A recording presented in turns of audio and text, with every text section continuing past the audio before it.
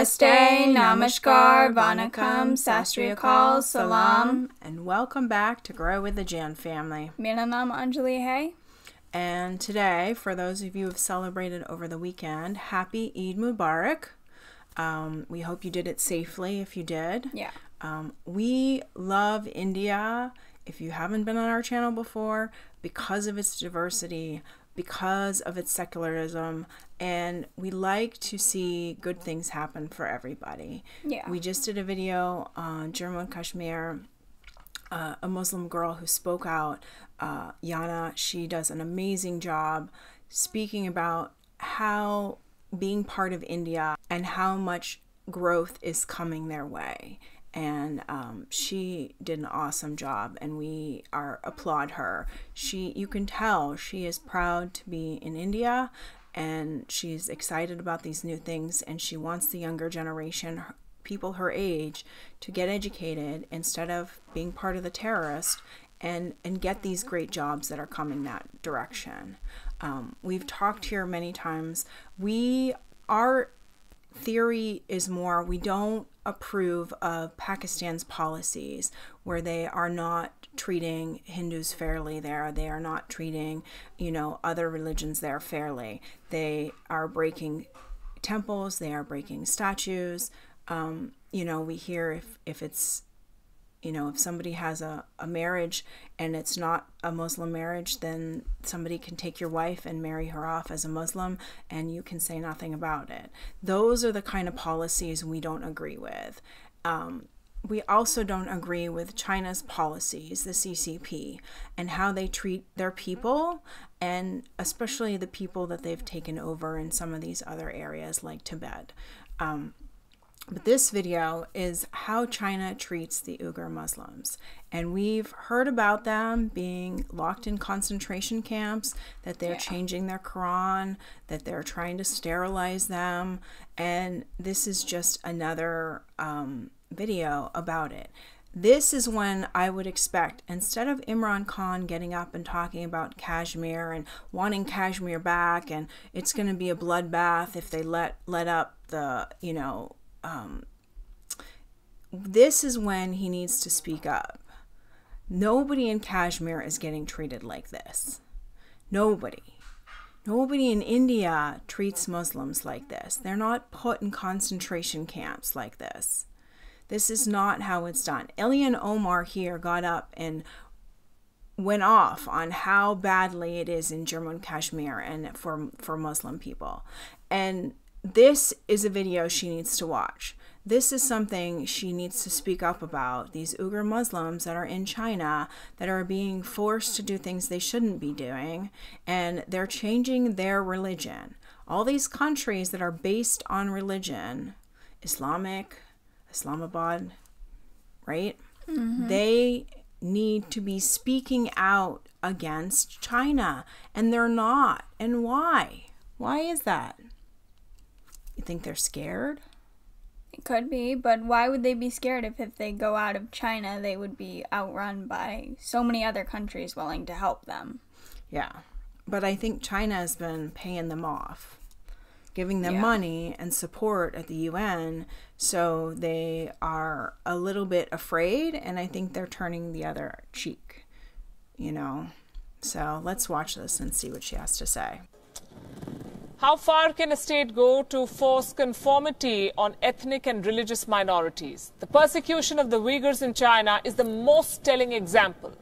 While there has been a steady trickle of horrifying stories from China's Xinjiang province in the last few years, the full extent of Beijing's torture is finally coming into view now.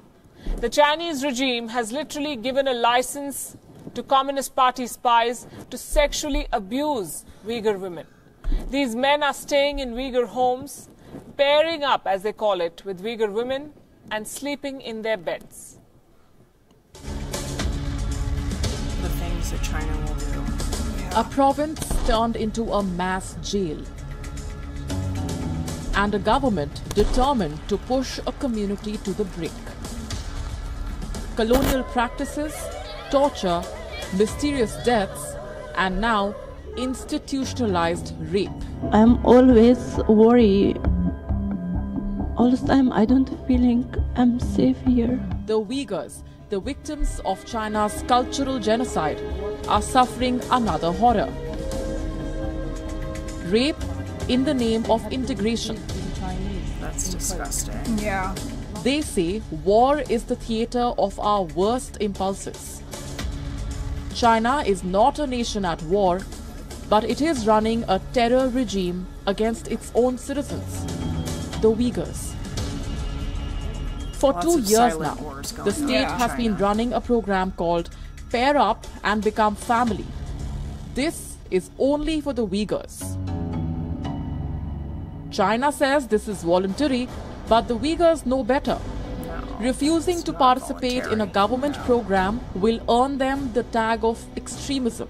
Right. And could make What them does this disappear or program get do? killed. Yeah. It gives the Chinese government officials the license to rape Uyghur women.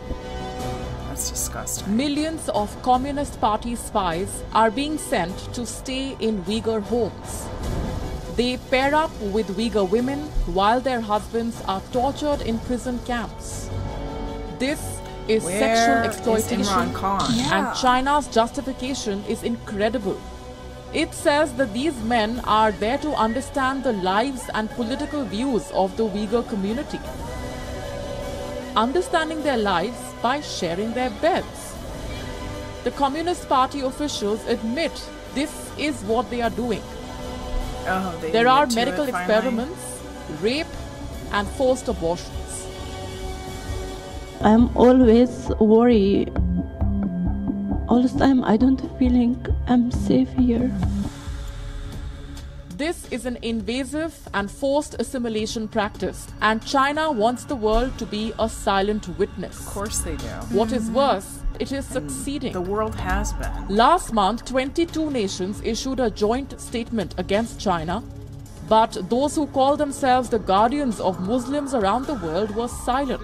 Oh, surprise, Those surprise. who use religion to legitimize their own regime will not speak against China. Why not? And then there are some who go. pretend that they don't know anything about Imran it. Khan doesn't know anything What's your stance about on it? China's treatment of Uyghur Muslims? Frankly, I don't know much about that. The fact is, the Uyghurs have been abandoned by the world. China's checkbooks are buying the silence of its I'm debtors. sure they are. Islamic nations are lending credibility to Beijing's human rights violations. Bureau Report, WION, World is One. This is unbelievable that this has been going on for so long. Yeah. The world has been turned a blind eye to China, and I don't know if it's just because of business aspects, like they make so much more money, but I don't know. China makes so much, 5-6 times whatever you make off of China. So What's the point? I don't if you can get understand. so much better products with fair trade.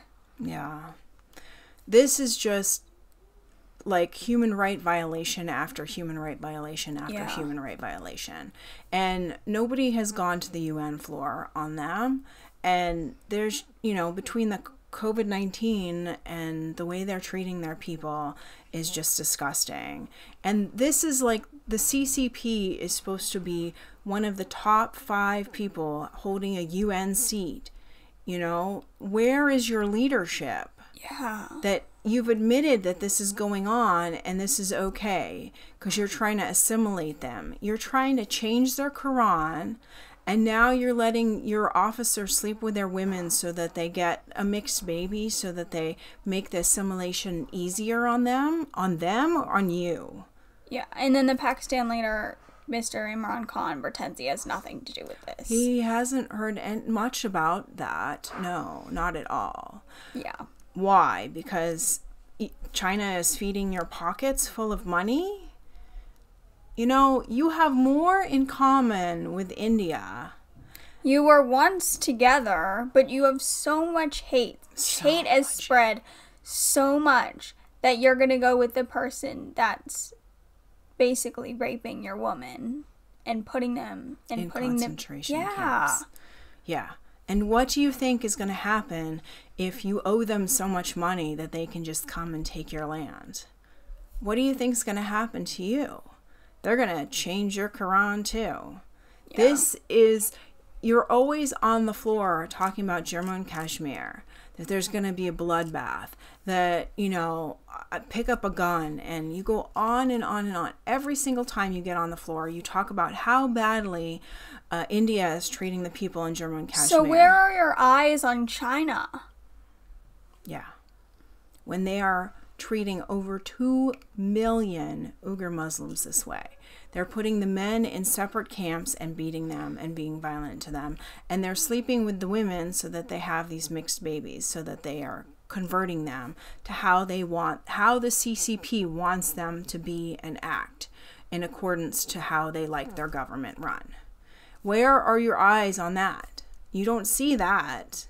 But India can't do anything without Imran Khan getting up on the step stool and yelling about India. The venom that spews from Pakistan to India, the hatred. We've seen it. Like the little boy. Mm-hmm. Like, it's disgusting. It comes from little and it grows up. But it comes from leaders that are spewing this stuff. And I don't understand how the hatred is that bad when you used to be one country. Your clothes are similar, your language is similar, you have so many similarities with India, and yet your hatred towards them blinds you to stuff that China is doing to people like you, Muslims, Uyghur Muslims, but you're not seeing it because they are feeding your pockets or giving you bioweaponry. Yeah. Who knows what else is going on there. This needs to stop. This is the time the world needs to open their eyes and not let the CCP get away with stuff like this.